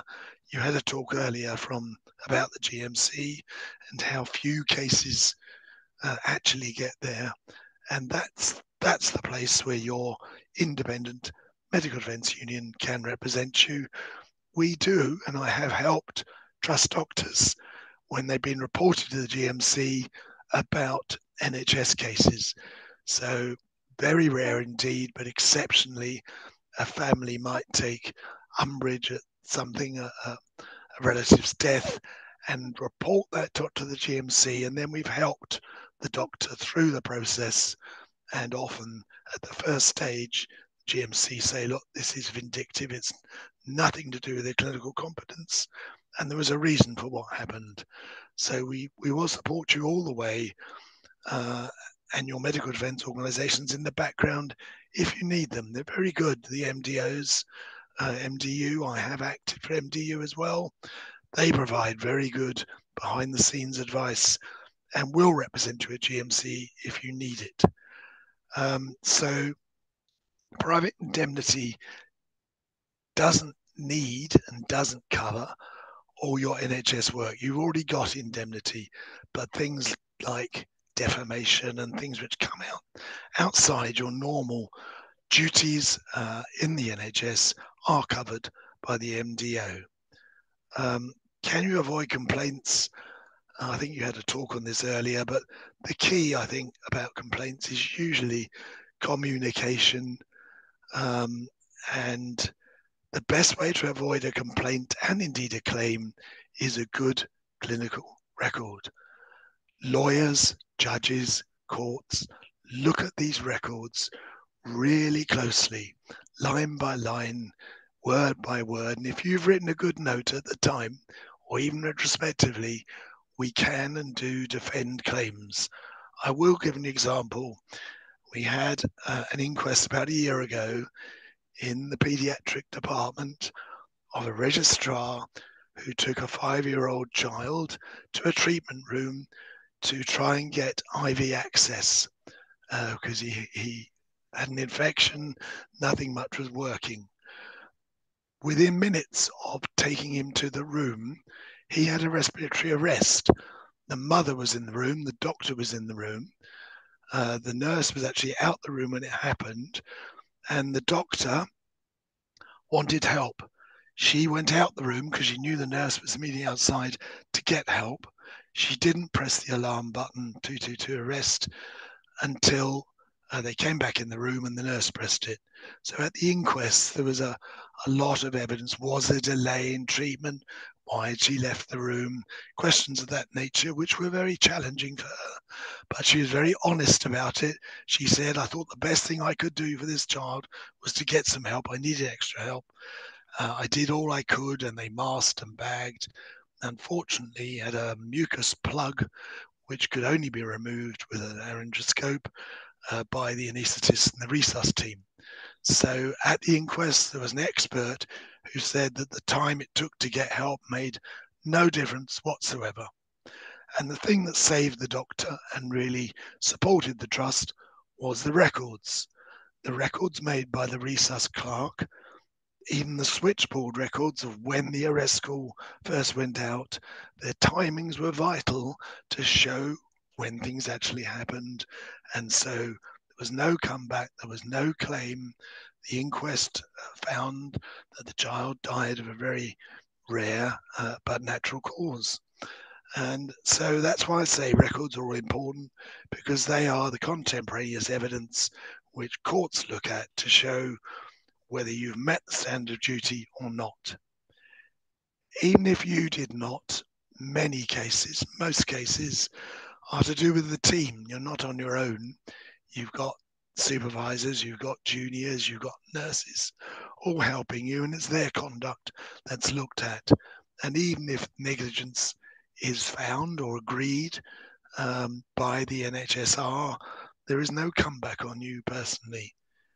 If you have repeated complaints, repeated claims, then obviously someone's going to look to see if you need some help in a particular area or supervision, or it might be, but there's no comeback on you personally. You won't be deported. You are safe. You can sleep safely in your beds at night. And the trust organization is there to wholly support the doctors. You read about some cases, doctors being hung out to dry and all the rest. That's not my experience in any trust I've ever worked for or in. We support them 100%. Sometimes I say they might need independent advice, but we're always there for them. Being a doctor, having a complaint or a claim is part of professional life. It can be quite stressful of seeing something in black and white written about your competence when you know it's not true. And that's the process we take you through. We support you. And in all claims, you have independent experts who will come in to say, that was perfectly acceptable. This was a crisis, or this doctor was put in that particular situation and could not have done any better or differently. And in those cases, we resist the claim. If, however, the expert says, I think something could have been done quicker or sooner or differently, then those cases are usually settled. But it doesn't affect your indemnity premium. It doesn't affect anything at all. It's the trust who are responsible for everything you do under their roof. That's very reassuring. Good. I hope it is. What other roles? The trust legal team? Well, we advise, as I say, hotline advice quite a lot. The phone call 24/7. We have a hotline. Whether to withdraw treatment, can we restrain the patient? Do we have to go to court? Those sorts of things. And can a doctor complain against a patient? Yes, doctors can and frequently do. Obviously, if patients abusing you or their family, we do all we can to protect you. Nowadays with social media, sometimes there's stuff online that we have to get removed. And in a claim, you can counterclaim as a trust about the patient. The patient's saying we are negligent, but we often say, well, the patient didn't follow our advice. The patient wasn't complying at all. We explained to the patient what not having the treatment would mean, and the outcome unfortunately happened. So we can counterclaim in a case patients have to take responsibility for their actions, as well as the trust and the doctors and all the medical duties we have. So I think I've covered most of your points, but I'm very happy to answer any questions or any further points you have. So I can see one question in the chat, and it's asking about the records that you're looking at. So if you have handwritten a note and then you sort of dictated a note like a computer note, do you look at both notes or the handwritten or at that time note over sort of overcome the retrospective notes, if I've got the question correctly? You have. We're in a sort of transition between electronic and patient written records. So normally a written record written at the time will have greater prominence in a lawyer's mind as to what happened at the time, but a clearly written retrospective manuscript or electronic record is really important. It's fine if the manuscript note matches the electronic record. If there's any difference after the event because of hindsight, that can then be a problem because it'll be say, well, that's inconsistent with the note at the time. But often people reflect or write a note later to say, this is, and it's a good thing they do, this is what happened, this is what I was told, this is what I knew, this is who I called. And it's a very helpful note because, as I said, these cases can take years. You won't remember 2 years later when asked to repeat exactly what happened, who was there, what was said.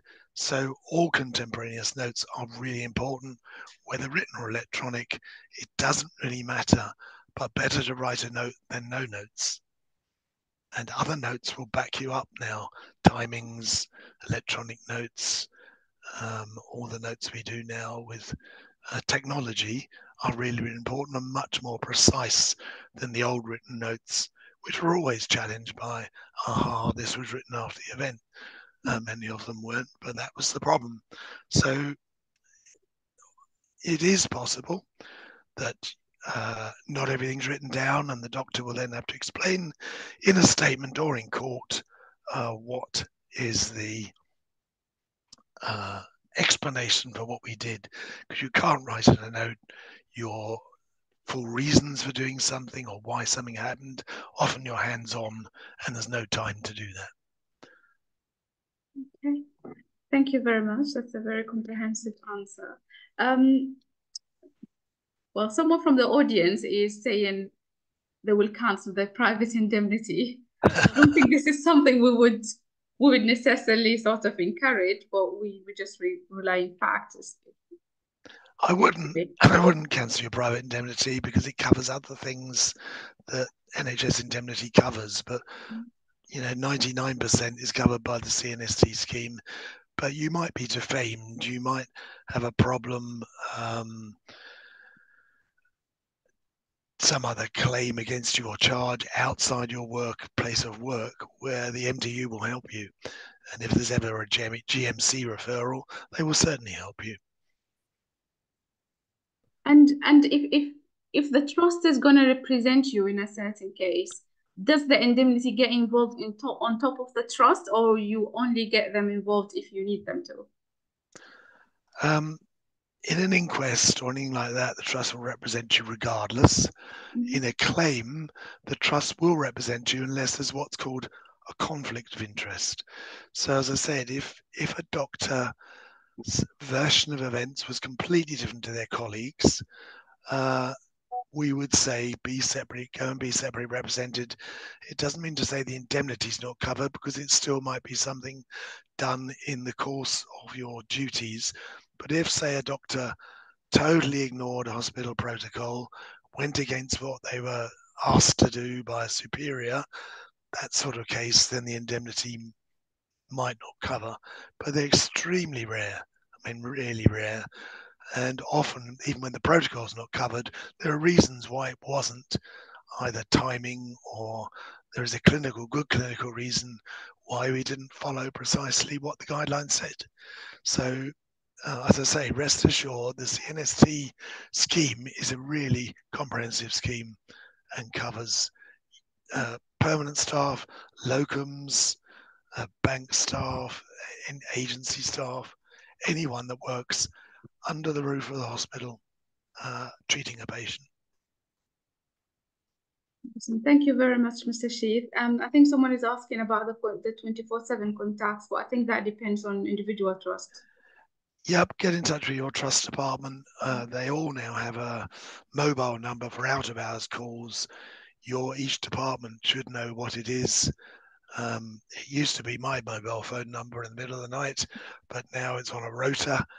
And what happens is someone will triage, as they do your problems, whether the case needs immediate urgent treatment, in which case, yes, we can, and I have got the judge out of bed on occasion to say, this is urgent, next 2 hours, this is going to happen. We need authority to do something, treat the patient, etc. Other treatments like withdrawal of treatment are generally elective over a longer period of time, but we do and can get the judge in the middle of the night if need be. We have arrangement with specialist counsel chambers in London who phone up the clerk to the judge, who literally will get the judge nowadays online. We speak to them over Zoom or Teams and make our application and explain to the judge why we need their help. So it can and does happen. Amazing. That's all new to me. Thank you very much, Mr. Sheath. We really appreciate it. And would love to have you in our future events as well. That was very informative. Right. Well, just thank you too for the opportunity. I've had 3 children born at Tunbridge Wells Hospital. 2 were premature, and I can't praise you enough for all the good work you do. Thank you very much. Thank you. Appreciate it. Thank you. Thank you. All right. So it's break time, isn't it, Iman? Yeah, we'll be back at 5. Is it 12:25? 25. Yeah. Okay. So it's a bit of a longer break. We're sorry we don't have a lunch break. It's just because it's a short day. But we have only 2 more sessions, and and then you can go and have a big lunch break. I'm sorry, I'll just bug you again about the pre-event survey. That would be really, really helpful for us if you can please fill it if you haven't done so. And we'll see you at 12:25.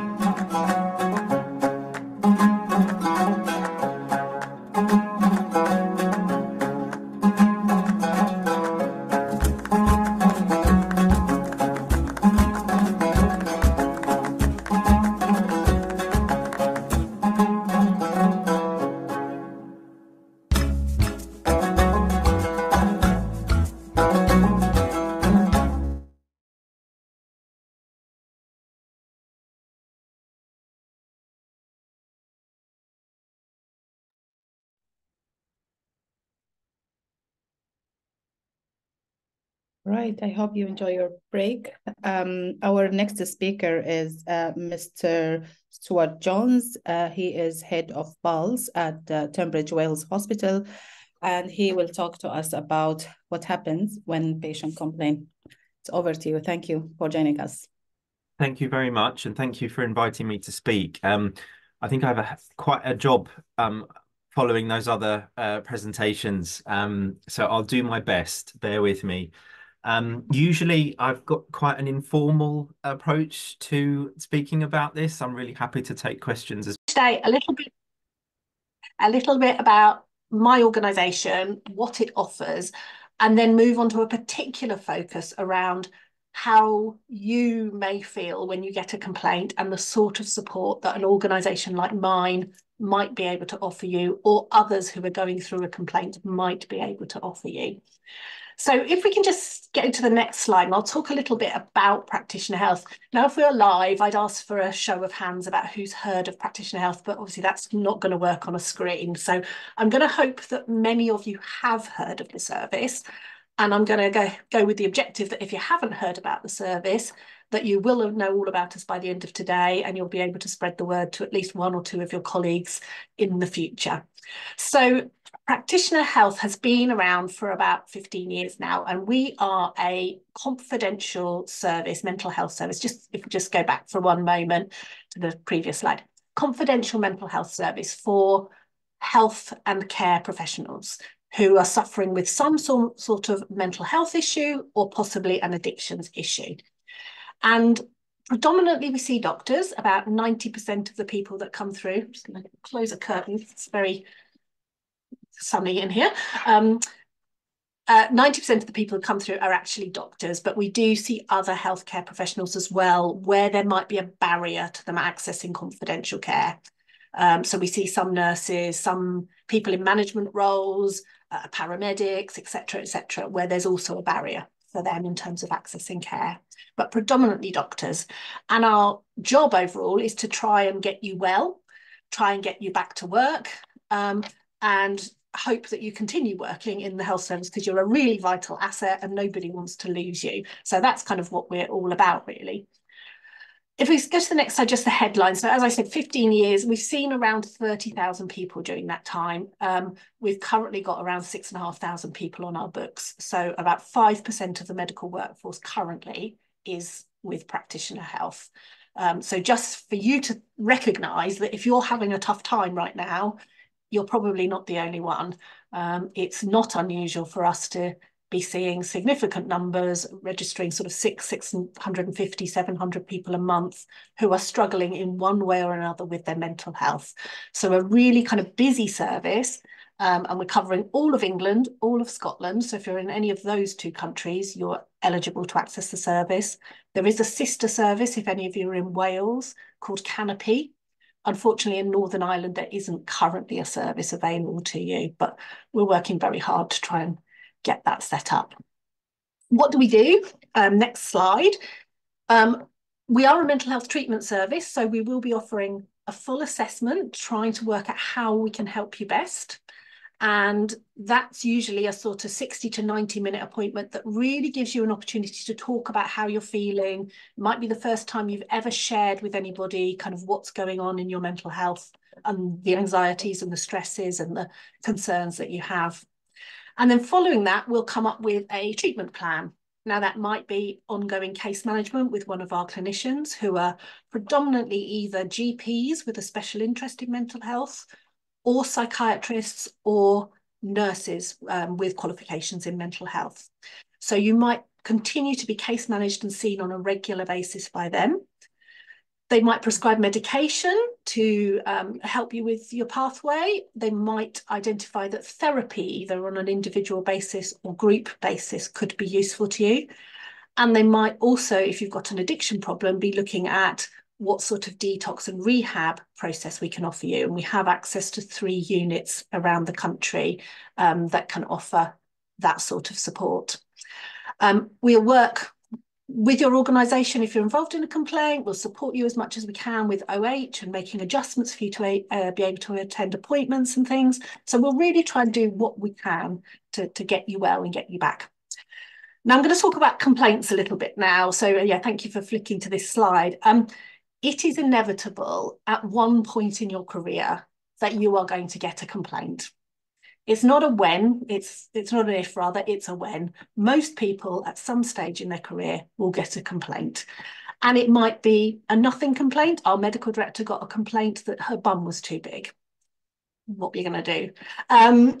But, you know, it could be a ridiculous complaint. It could be a vexatious complaint, or it could be a genuine complaint. And actually, it doesn't matter which it is, because it all feels pretty horrible when it happens. Sometimes a complaint will lead to a formal investigation internally within the organisation, and sometimes it will lead to involving the regulators. Now, what I would say to you is, if you're getting to the stage with your mental health where you feel like you're starting to lose patience with patients, you know, not a very good way of expressing it, but perhaps that your level of tolerance is slowing down, that could be a sign that you're starting to get burnt out. So I would say to you, before you get that incident that involves a complaint, but you're starting to feel like your tolerance level is reducing, that might be a sign that your mental health needs some support. So that's the point when you might be wanting to come to us. And we will not share anything that you tell us that's been going on in your mental health with anybody unless we think that you are a danger to yourself or to others. So if we thought that you were on the verge of suicide, for example, we would have a responsibility to involve the police. If we thought that you were actually making active plans and had a significant plan to take your own life. Or if we thought that you were a danger to your family for some reason because of a decision. But those are really, really rare that we have to do that.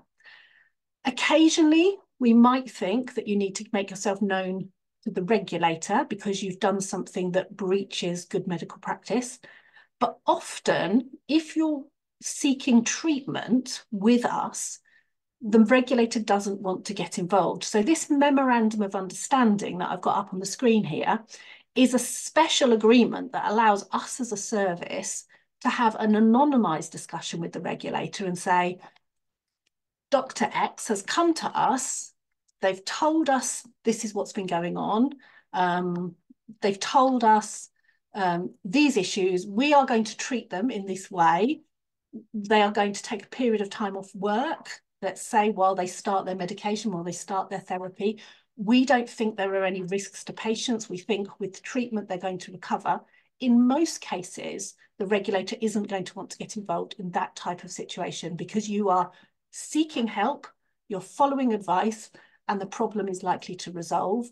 And so it's very unlikely that a regulator would want to get involved. And all of that will be done on an anonymised basis and no names will be shared. So I think it's a really important part of explaining kind of what we have within the service. So if we can move on a slide, I want to talk about, and when I say how do patients involved in investigations or complaints react, I'm talking about you guys. If you come to us, you become our patient. So we're caring for you. You are the patient in this scenario. And as I said, it is likely that most of you will get a complaint at some stage in your career. And it's true that for the majority of people, that first notification that they've had a complaint is a shock. It's usually possibly a once or twice, or if you're unlucky, maybe 3 times in a career event. And it's horrible. And for the complaints managers, and I think, the talk just now was absolutely fabulous. They are used to dealing with this day in, day out. It's their bread and butter, and they really know what they're doing. But for you, it will be rare that you get a complaint. And so it will feel like a shock. And you may well feel quite distressed. And the first thing I would say to you when you get a complaint is don't do anything. Is just sit back, think about it. Don't suddenly start writing your report. Don't suddenly start responding in writing to your supervisor, your clinician, the PALS team, whoever. Just take some time and think about it. Often you'll be told, I need a report by tomorrow morning. You've had the timescales presented to you just now. What you need is a timescale for saying sorry but we don't necessarily need that timescale for your report. So take some time to write your report slowly. Once you've written it, get somebody else to read it. That's really important. If you have a defence organisation, get them to read it, or get a colleague to read it, because that immediate kind of anger, resentment that you're feeling, well, how dare they complain about me? I did my best. I'm working under terrible circumstances, can come out in your report, and you don't need that to be in there. What you also don't need is feeling guilty. And lots of people start feeling, oh my God, it's all my fault. I could have done so much more. And all of that comes out in the report as well. So, you know, I once drank somebody else's milk from the fridge 25 years ago, confessing to every, you know, little thing you've ever done. And we see that often in reports, that people say, oh, I really should have done this. And also I didn't shut the door properly. And also I didn't press this button. And also I didn't this. And also I didn't that. And none of it matters. So again, that kind of over guilt and shame and this sort of overreaction to getting a complaint. So I would say, take a deep breath. Go home, think about it, talk to family and friends, talk to somebody that can support you, get somebody else to read your report. It's very, very important to not react straight away.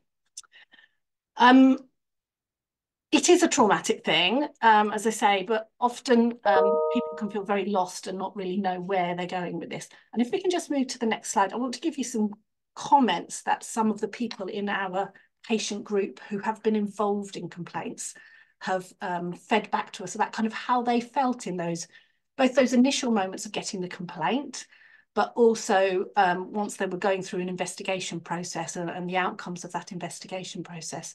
So, you know, that feeling of feeling, you know, utter shock and what on earth did this mean? Am I going to lose my career? Is it a catastrophe, etc., etc.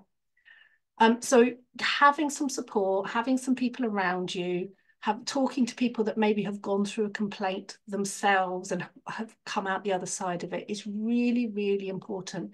And it's okay to feel upset that you got a complaint, because you were probably doing your utmost, your absolute best. And it's quite right that you would feel upset when you would be having that, you know, all of that work and you're doing your best and still you weren't able to give the patient what they needed. Maha touched on that kind of idea of it impacting on your sense of identity as well as a doctor. And that's something that's really, really common, that people do feel like it's an attack on their medical self. You've worked, you've studied, you've put in long hours all these years, and yet somebody is now questioning whether you have the right to be called a doctor, especially if this complaint is going through some sort of investigation process through the regulator. It's a pretty nasty process at the best of times. And often we kind of liken this whole process to a form of bereavement. It's as much taking away your identity and your sense of self as it might be losing somebody that's so important in your life. The next slide. What are we going to be doing at Practitioner Health if you come to us? Can we just move on? Thank you. And what are we going to be thinking about in relation to you as a patient? So we're going to be quite concerned about you if you've had a complaint. Partly it's going to be kind of if you've understood what's happened and what your attitude to it is. Partly it's going to be if you have had the opportunity to share it and talk to somebody about what's going on. Your age and your level of training, we're going to be thinking about that. Do you have support structures around you? Are you still in a training post, or are you working independently? We're going to be thinking about your level of responsibility that you work at. We're certainly going to be looking at how well you are currently. So this is not about your fitness to practice long term. This is about whether you should actually be at work right now. And one of the most important things sometimes is just to take a period of absence and to be signed off for work. And we can do that very, very easily. We can sign you off work for a short period whilst we get you started on medication or started in therapy or get you attending our group and support you. So we will certainly be looking at whether we think you should be at work right now.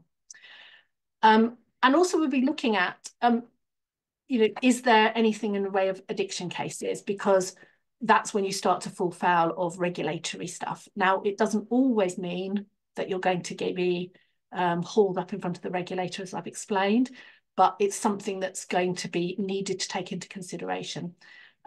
the regulators will take the view often that if you're in treatment, if you're getting treatment, and if you become well as a result of treatment, that they don't want to get involved in addiction cases unless there's been something like theft from a ward of medication or the like.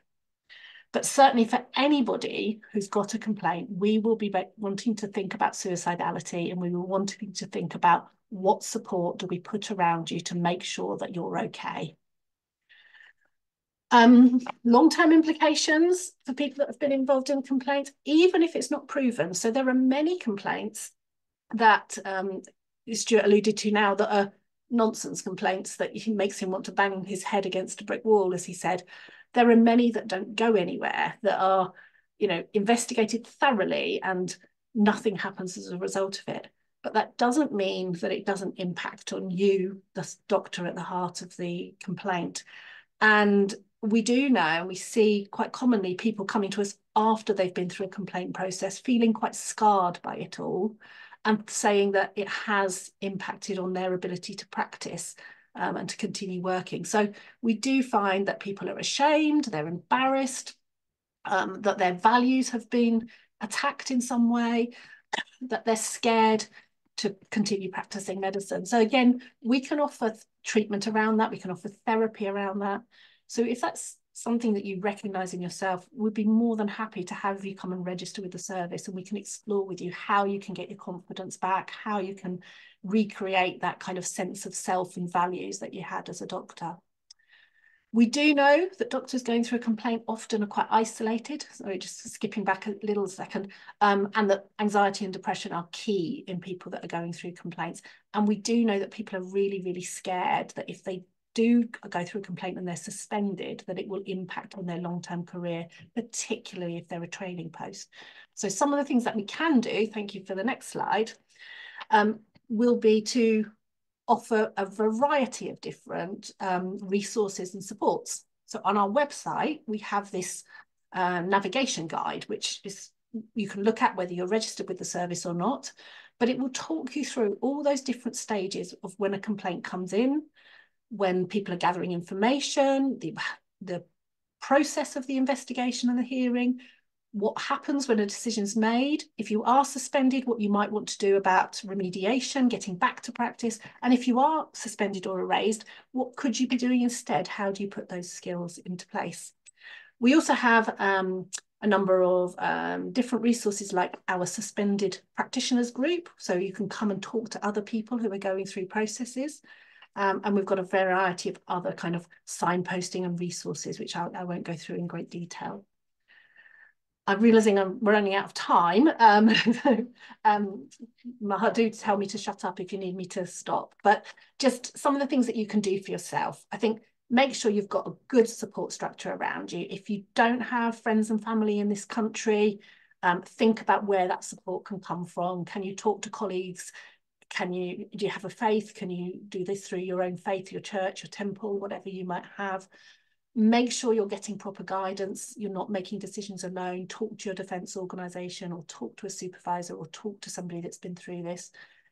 Think about how you're going to share this with people that need to know. You might be feeling embarrassed, and that's perfectly normal, but think about kind of how there are people that are going to need to know what's happened and how you're going to do that. Don't go on social media.